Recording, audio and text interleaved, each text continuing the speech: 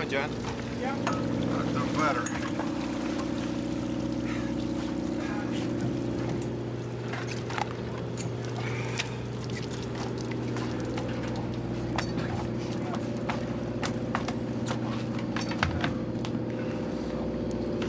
Tried to pass you the camera back. Right. Which I figured you were done filming at that point. I got in there, I got my tank back on, and I pulled a big piece of wreckage from the starboard diesel motor. A piece of manifold or something. It wasn't a pipe. Accidentally? Well, yeah, I didn't do it on purpose. No, because when you went in, you kicked a piece off. It's going to be on the video, and it hit me. And that's why a big, long piece of heavy steel. And I tried to get out from underneath it, and then it, like, swung down around and landed in my lap. And it wasn't so heavy, I couldn't lift it up. But I couldn't get it off of me. So what did you do for 20 minutes on the other side of the engine? I'm not being wise. I spent the whole dive trying to get the steel off of me. Did you see my light every so many minutes come by and swing the light? Yeah, somehow that didn't warm my heart any. Pinned down by a piece of wreckage, John is lucky to escape with his life. Something wasn't going right, but I didn't know. The next morning, he'll try again.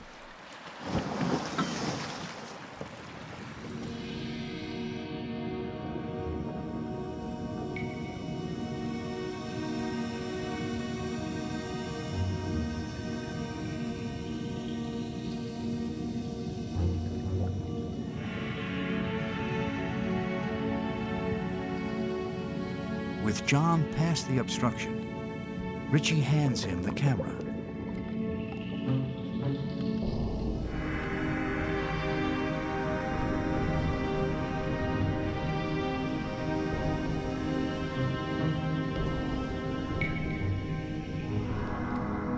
Now holding the camera, John swims through the door to the rear of the diesels and, for the first time, enters the electric motor room.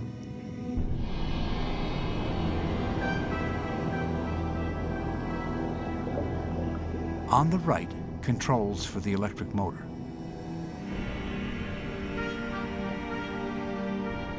A fuse panel.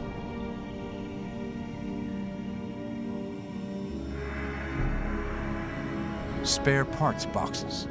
If John can break them loose without causing debris to collapse, one of these may finally identify the wreck.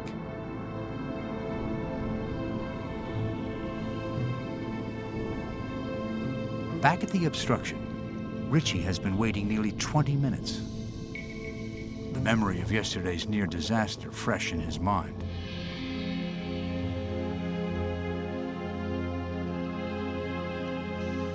At last, John reappears with a box.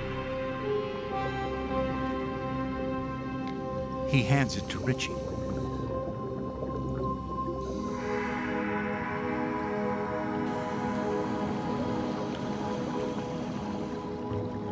They send it up on a lift bag.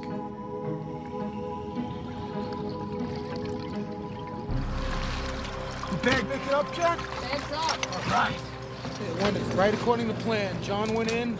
I stayed on top of the obstruction. It seemed like forever. And all of a sudden, he came back. I see his light flickering in the distance. He just hands me this big green bag. And it's so heavy that I had to kind of like lump myself out of the wreck. I got the one box out, handed it to Richie. Yeah. I went in for the second box. I couldn't break it free.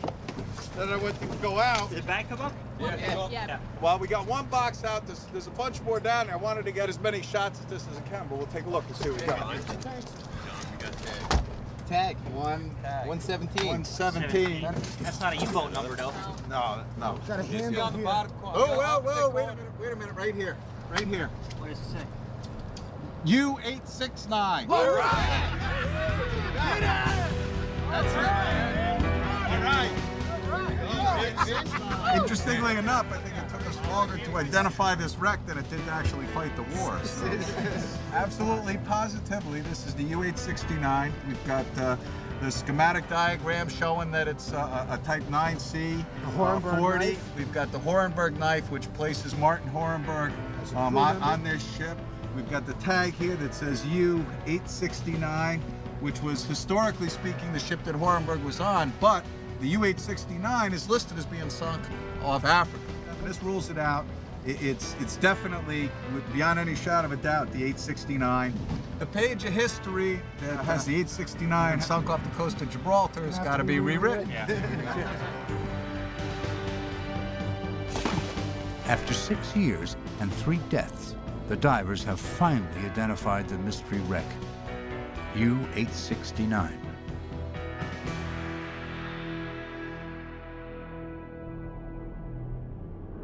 But now, a new mystery emerges. Why was U-869, Martin Hornberg's boat, here instead of Africa? The final entry in U-869's war diary has the boat leaving for her first patrol on the 23rd of November, 1944. Just 2.5 years since the U-boat's triumph in Operation Drumbeat. Now, Drumbeat and the happy times were little more than distant memories from a far different war. U-boat commander Dönitz had originally planned only to fight England.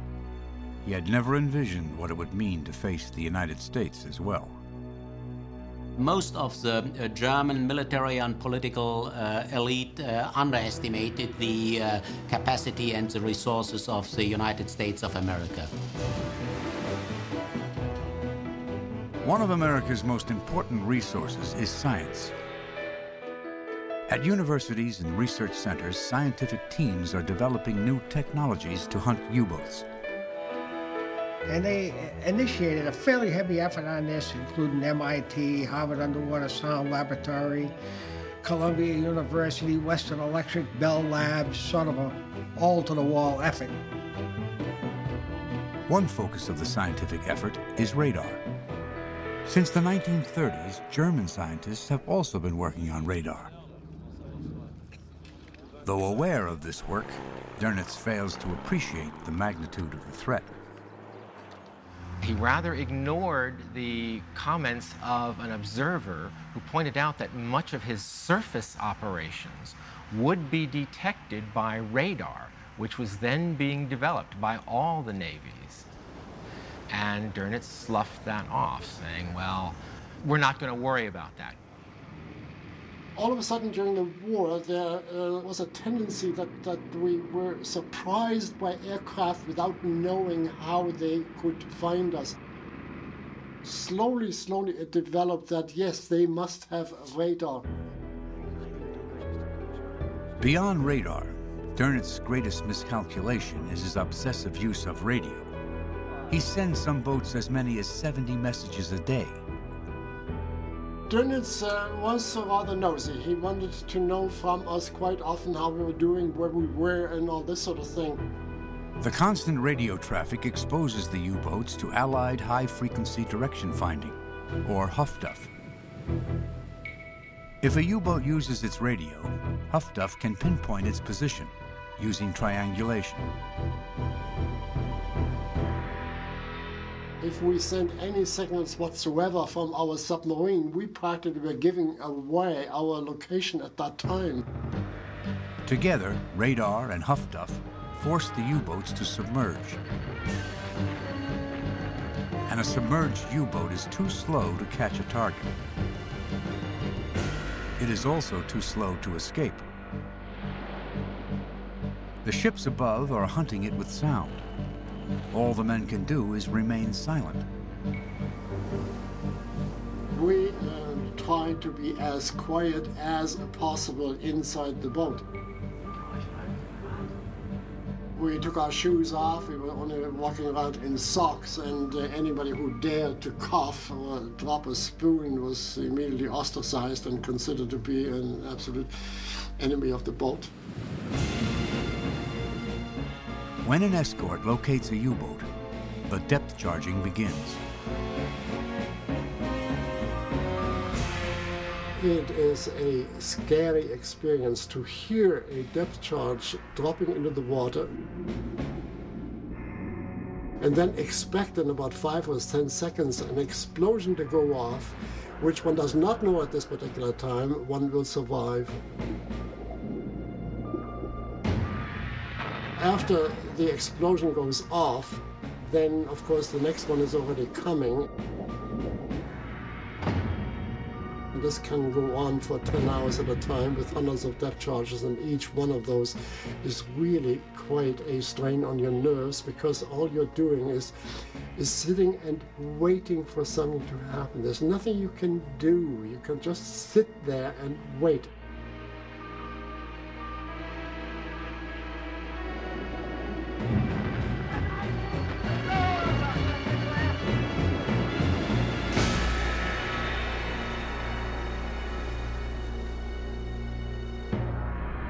Slowly but inexorably, the Allies are gaining the upper hand. The turning point comes in a single month the U-boat men will forever remember as Black May. May 43, when in 1 month 41 submarines were destroyed. The hunters of the early years had become the hunted of the latter years. The happy times had changed to what we called the saure Gurkenzeit, or sour pickle time. We didn't have any fun out there anymore.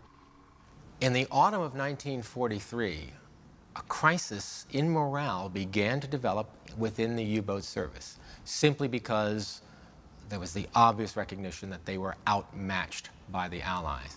It became very questionable. Why do we go out there? When our flotilla chief could say to us when we left, "Never mind sinking ships, just come back, please." Coming back is getting harder and harder to do. Aircraft now patrol the entire ocean. The only way to avoid them is to remain constantly submerged. But that is impossible. A U-boat of that period, as earlier in the war, had to spend at least 4 hours on the surface every 24 hours in order to recharge its battery. By late 1943, the omnipresence of Allied aircraft had eliminated all safe areas in the ocean. Even at night or in a dense fog, an airplane with radar can detect a U-boat on the surface. Strangely, U-boat command has long ignored a Dutch device that allows a submarine to remain submerged. Finally, belatedly, the U-boat command introduced the mass use of the snorkel, a very simple device and one that did not significantly improve operational performance, but which at least allowed U-boats to recharge their batteries while submerged without danger of attack. The snorkel is a mast that can be raised like a periscope. It sucks fresh air into the boat for the diesels and the crew and vents poisonous exhaust out. The snorkel allows U-boats to stay hidden, but their slow underwater speed cripples their ability to hunt. What Dönitz really needs is a design revolution. A vessel that can remain constantly underwater. The concept argues that we have a submarine, a vessel, whose natural habitat is below the surface and not on the surface. It's a step out of necessity, because on the surface means death.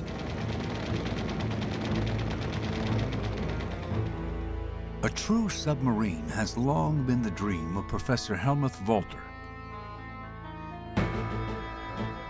Since the 1930s, he has been working on a turbine that runs off hydrogen peroxide, H2O2.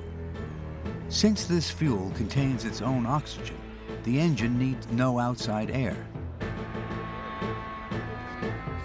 For underwater speed, he uses a highly streamlined hull.